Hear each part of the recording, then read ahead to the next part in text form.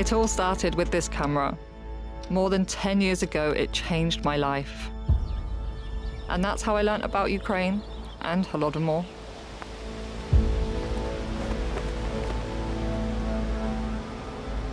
This camera belonged to my great-grandfather, and now it's a special family heirloom for me, a symbol of the truth of genocide of Ukrainians.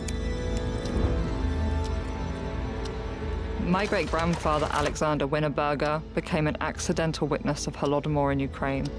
And with this camera, he took historical photographs.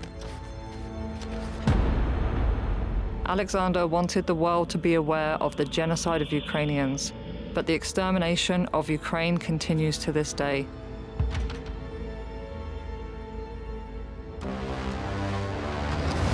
It is my turn to tell the world the truth about it.